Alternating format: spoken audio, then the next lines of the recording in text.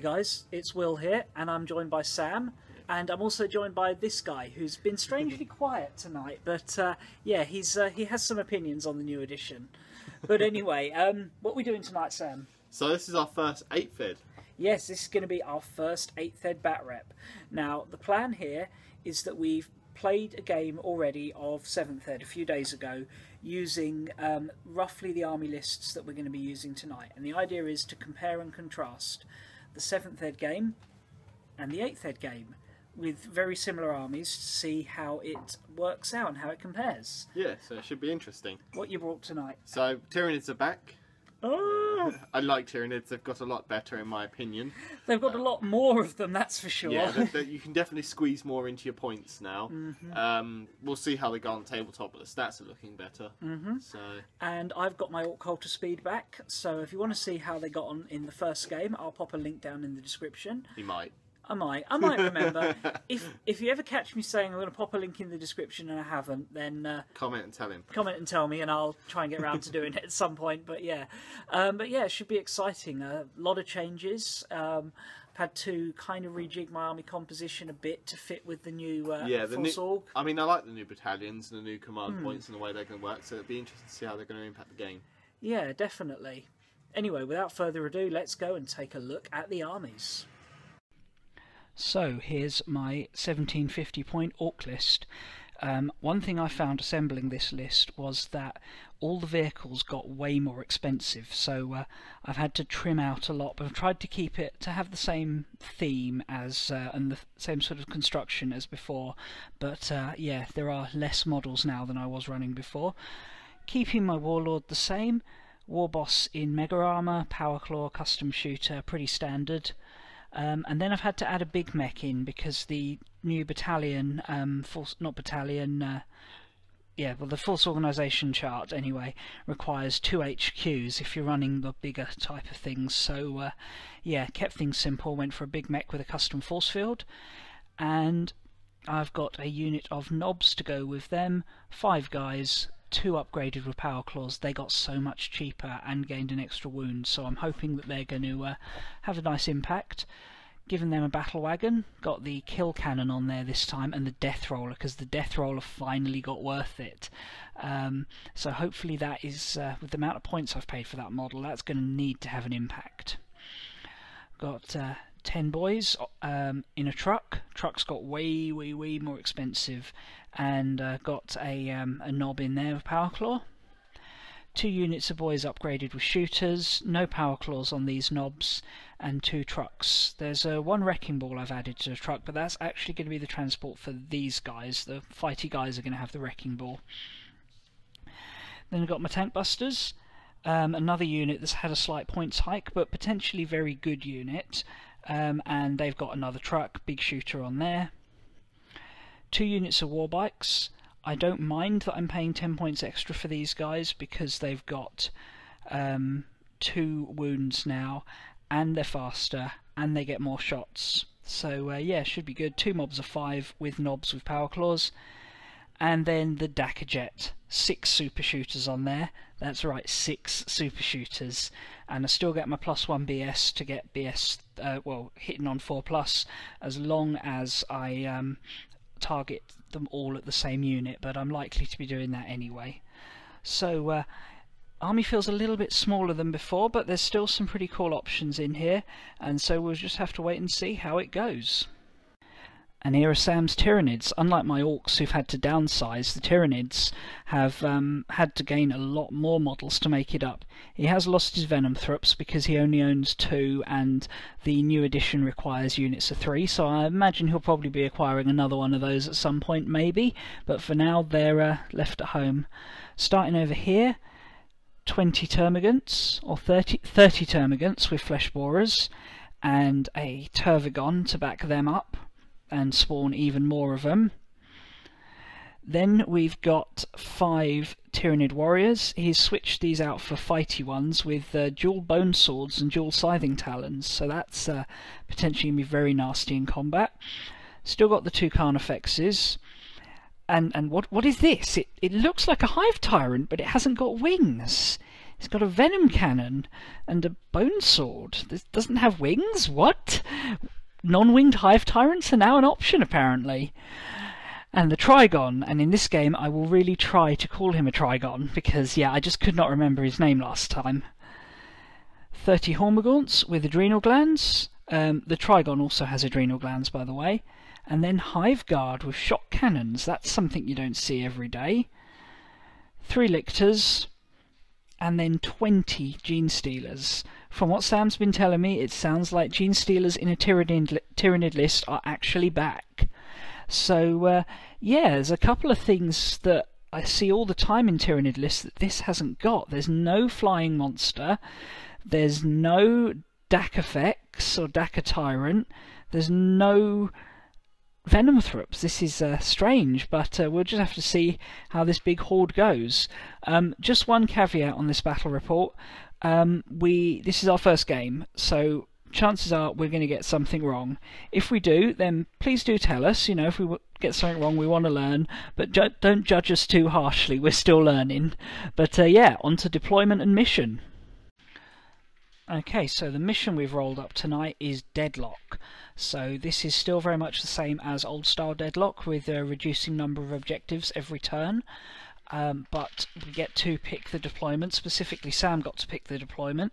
And we've gone for a new one called Frontline Assault, where you have a kind of a weird shaped deployment zone that's like 6 inches at the edge, but as far as 15 inches in, or 9 inches from the centre point in the middle. So it produces kind of a funny shaped battle line. Other than that, it's pretty much the same, except in Deadlock, in the later parts of the game, after turn 3, it costs twice as many points to use stratagems. Incidentally, we both have 6 stratagem points in this army, or in these armies. Sam finished deploying first because he had left both his Trigon and his Lictors in reserve, which shrunk down the number of drops he had. So as you can see, his big stuff is generally clustered to the centre. We got the Tervigon, Carnifexes, Hive Tyrant there, with all his little Gribblies spread out across the front. We got the Hormagaunts, Gene Stealers, and Termagants, with the Hive Guard staying close to the Carnifexes, and the Tyranid warriors a bit further back behind the trees. Put my big main hammer unit up the centre, battle wagon with a death roller loaded with knobs and a mega boss and a big mech. Bikes, 1 unit on the flank, 1 unit more central. 3 trucks over here. We've got the tank busters one, and then shooter boys and slugger boys. Another unit of shooter boys over here, and then this is something you don't usually see in deployment. The rules as I'm reading it is there's nothing special about flyers starting off the table, so my Dakajet is on right from the start. So it'll be interesting to see how that works. He also can't leave the combat airspace and come back. If he goes off the board, he is off. So, but he's still only got the 90-degree turn and the 20-inch minimum move, so yeah, interesting to see how that's going to work out. I'm worrying about particularly the Trigon popping up and potentially being able to charge the turn it pops up. You'll need a 9, but it's doable, and I don't actually know what the Lictors do for their special thing, but we shall see. Anyway, as Sam finished setting up first, he would normally get to go first, but sees the initiative hasn't gone away. Sorry about that, Sam, I know you wanted it to, so we're going to have a crack. Nope, it's a 4, initiative not stolen, Tyranid, turn 1. Right, so just before we go into turn 1, just want to point out a couple of little mistakes that we realised after the game that we made during army selection and deployment, and yeah, thanks to Sam for pointing these out to me, because I wouldn't have realised otherwise. So the first thing is your Carnifexes. They are taken as a unit and deployed as a unit, but then once they've deployed they act independently, so that was yeah, may or may not have had an impact on the game. Obviously you could have still taken the unit, could have still moved them around together, but yeah, in theory you wouldn't have had to, you could have split them up. Then the Lictors, they should actually only be taken in units of 1, not the unit of 3 that he had, but again I don't know how much impact that would have had on the game, because they where they're obviously still legal to take 3 lictors and move them around together if you've got enough slots, which I think he did have in that list. And the final thing that may have made a difference is in the deployment. See, the player who gets to go first is the player who finishes deploying first, and due to having 2 units that didn't deploy, Sam got deployed first. But actually, if those lictors and that Trigon had taken up a drop, which we now understand they should have done, that would have actually had the Orkz finishing deploying first, and I'd have had turn 1. Like I say, everyone's got perfect 20/20 hindsight. I don't know if it would have affected the game, but anyway, on to turn 1. So the Tyranids started their turn, surging forward, much as you would expect from a Tyranid army. The one unit that didn't really come forward was the old Tervigon, who's stayed back.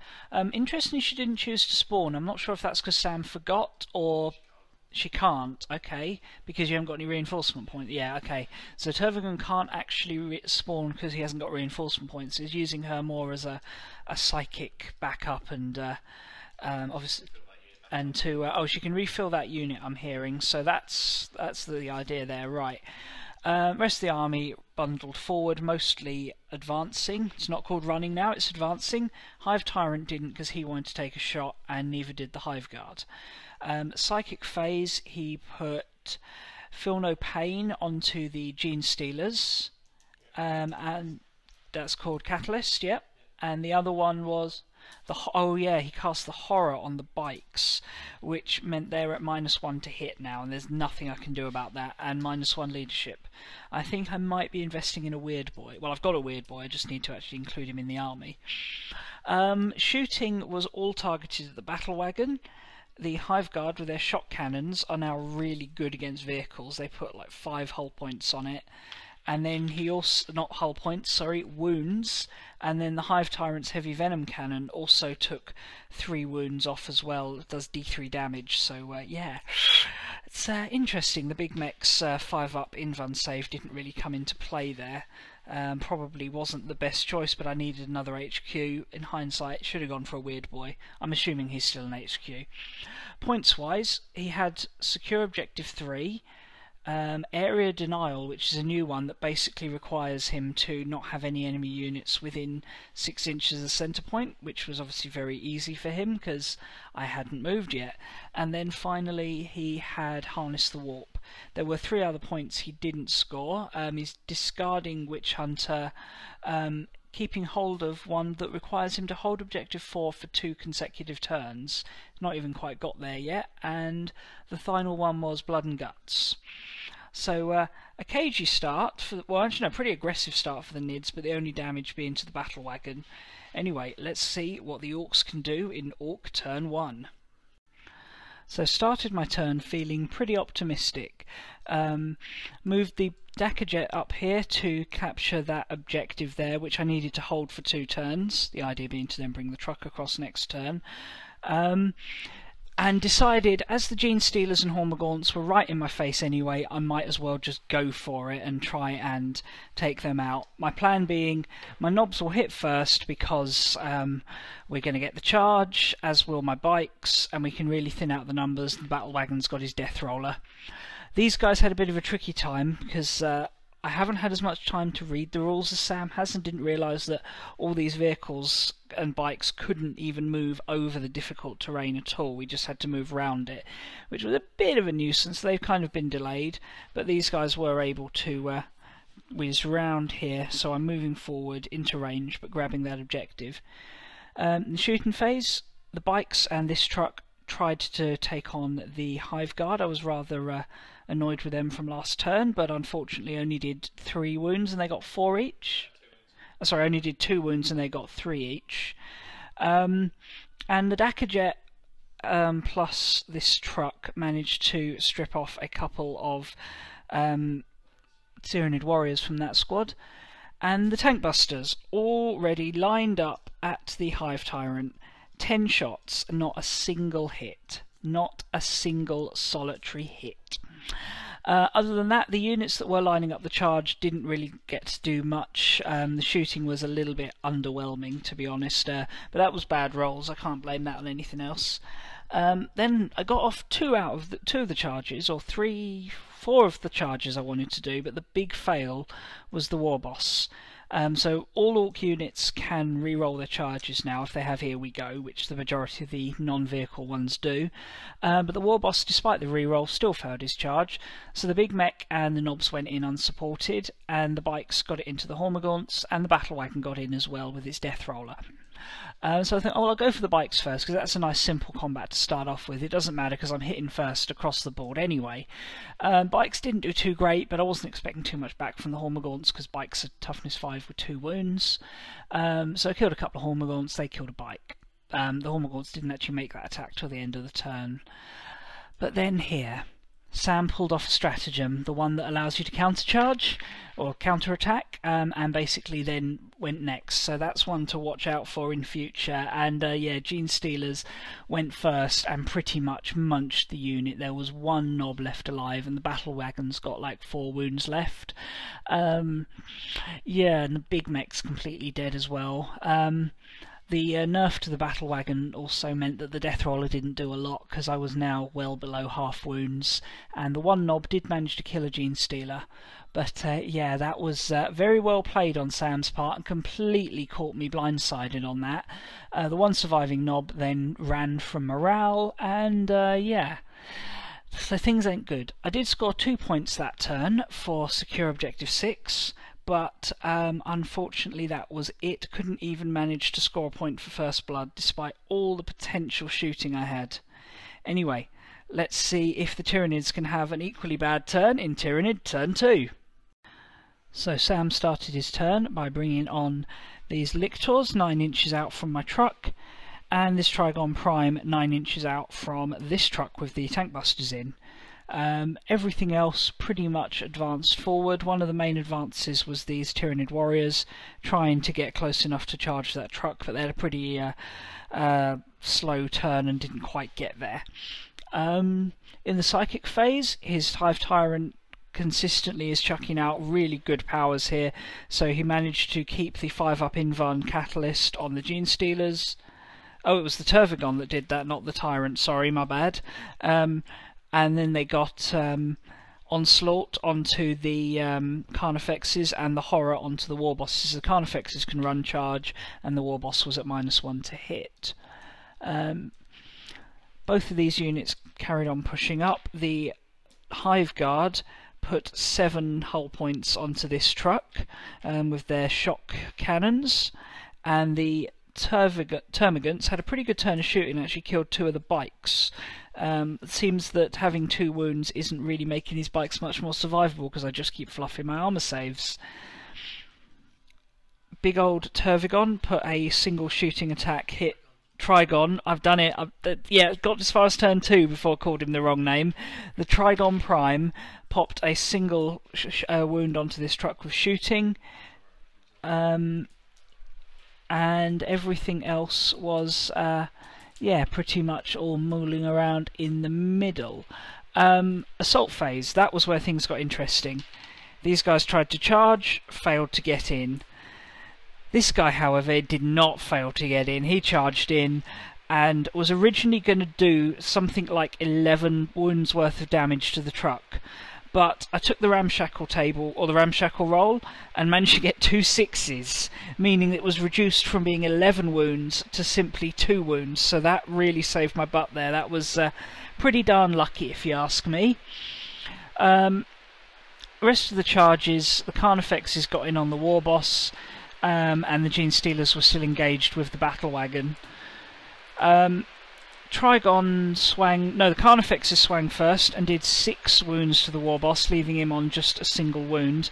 And then, to try and mimic Sam's move from last turn and give it a try, I used a stratagem point to let the bike swing next and killed some Hormagaunts. Wasn't quite sure what I was going to do with the stratagem point, so I just thought, you know what, let's give it a go. Killed 6 Hormagaunts before they were able to swing back to kill another one. The Trigon I've already talked about. And then the War Boss, when he finally had his turn to swing, used another couple of stratagem points to re-roll a hit and re-roll a number of wounds dice. And that resulted in still only doing 5 wounds to the Carnifexes, leaving one with 2 left, I believe. Oh, 8 wounds, so 3 left. Okay then. So that is not good, and the Gene Stealers easily finished off the battle wagon. So not a great turn for me, but Sam didn't actually manage to score any points, thankfully. He was just focused on kill, kill, kill, kill, kill. So hopefully that's going to give the Orks the chance they need to strike back as we go into Ork turn 2. So turn 2, and time to fight back. With the Tyranids not having scored anything last turn, at least there was a hope I could score this on points. So move this truck to grab objective 4, which is one of those new ones where I needed to hold it for 2 turns, and that scored me that. Nice and straightforward there. Dakajet swung round here, and this truck used the rules to allow it to duck out of combat, and then the boys inside disembarked ready to charge, and these 2 squads here, as well as the squad over there, all disembarked as well. Shooting was largely ineffective, although I did manage to put 6 wounds on the Trigon from the combined fire of the Tankbuster boys and the Dakajet. In combat, most of it went down pretty much in the order you'd expect, except the Carnifexes were able to make an out-of-sequence attack to hit the war boss. I was actually expecting him to use that on the Trigon to hit the boys, but even when he did swing, he only actually killed one of them. His to-hit rolls are greatly reduced by having taken 6 wounds. But yeah, the Carnifexes finished off the war boss, despite him making 2 of his 3 saves. But yeah, other than that, charges, the bikes went into the Hive Guard and killed one of them for no real damage in return. The boys went into the Termagants, as did the truck, and that between them wiped out 11. And where they piled in, they just edged out of Synapse range, because Tervagons now only have 8. You need a Tyrant for a 12-inch Synapse, so they had to take a bravery roll, and another 9 fled, so there's 20 models gone from that in that turn. So yeah, if you can get leadership to work, it can be deadly. These guys failed the charge, but I did manage to get a swing with my truck's wrecking ball. Cue Miley Cyrus wrecking ball music. And then over here, these guys did pretty well actually, killed 2 of the Tyranid warriors for only a single casualty in return, but as they're a Synapse organism, they're not going anywhere anytime soon. So I pulled out another couple of points that turn, which has actually given me a slim lead. Unfortunately, I've not actually killed a whole Tyranid unit yet, so things are still not really going well, and I think I'm about to get crumped by those Carnifexes and that Hive Tyrant. But we shall see. Tyranid, turn 3, here we go. Correction on the scores there. He actually was holding Kingslayer and killed my war boss that turn, which we forgot to factor in, so he's actually significantly ahead on points. He got 2 for Kingslayer plus 1 for the war boss. So Tyranid turn 3 was really time for Sam to pull the plug on the Orks existing anymore. As you can see, there's very, very few Orks left on the table. Lictors came over here and charged into the Orks that were there. Didn't actually wipe them out, but then leadership did that. Over here, the Gene Stealers, just so fast, and the ability to run charge, coming right up the centre, smashed through me Tankbusters. The Trigon didn't even need to swing. The Tankbusters were dead before he got a chance. Hive Tyrant finished off that bike mob. Carnifexes finished off the boys there, although I did manage to take 1 Carnifex down with me. My only slight win was in this combat, where I killed 5 Termagants for only 2 casualties in return. But yeah, as you can see, things are just all falling apart for the Orks. Sam scored another bunch of points. If we quickly look at the scores, he's now on 9 points to my 5, and I've got virtually nothing left to score any points with. So yeah, I'm going to call that a Tyranid win, because it's getting late. So good game, mate. You absolutely mullered me. Right, so that was a bit of a mauling for the Orks. I mean, I don't want to cast too much judgment on the Ork book, because I had some bad rolls, the list wasn't optimal, I'm still learning. But one thing we can say is it looks like the Nids are back. Nids are full. Hungry, hungry, hungry. No, yeah, I definitely think Nids are getting better, although, like your standard Tervagan, he went up quite a bit of points, now 250 points. And the Flyrant isn't as good anymore. Because from what I've read, he can only have 2 Devourers. Yeah. And Devourer Brandish one only fires 3 shots now. Okay, so he's toned down a bit. He's toned down. He's halved. He's half the strength, and he doesn't even get to reroll hits. So a flyer with Devourers is a little crap now. What about the actual game itself? Because I mean, there's a lot that we're going to learn over the armies, but how do you feel the actual new mechanics worked out for you? Yeah, they don't feel too different. Like Maelstrom's still the same. Yeah. We're still used to that, and so the scoring and the points works nicely. I like the way the objectives work. Who holds an objective is the person with the most models on it. Well, you play Tyranids. I'm just happy to get my Tyranids out. You know, Tyranids play a heart and heart. I've had to play a lot of Chaos lately, so I'm glad to have the Tyranids back. Be interested to see what Gene Stealer cult are like, but yeah, basic mechanics wise, I don't feel it's too different. No, there were just certain key things that I thought really caught me out. I think the way vehicles have changed the most dramatically of anything, and I run a lot of vehicles. I run Cult of Speed, I run Mechanized Marines, I run Semi-Mech Eldar, so a lot of stuff caught me out. Not being able to even move my vehicle over what I thought was a relatively low wall was like, oh, okay. The way terrain works is the one massive change I can definitely say has happened.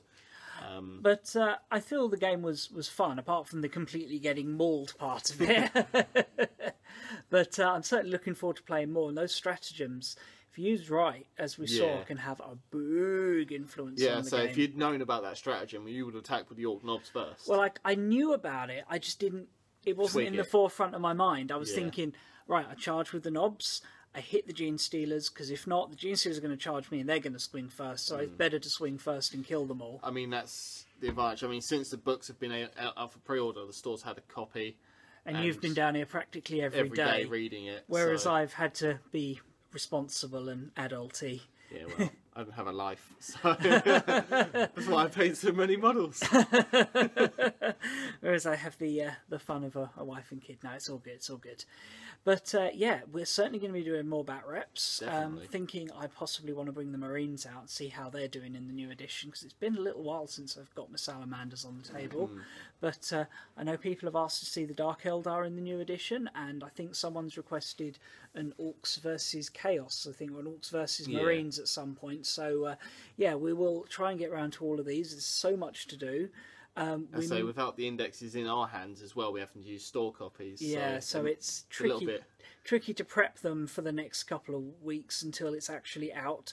Don't know exactly when you're seeing this. It might be after it's out, but from where we're standing, it's still a week or so out.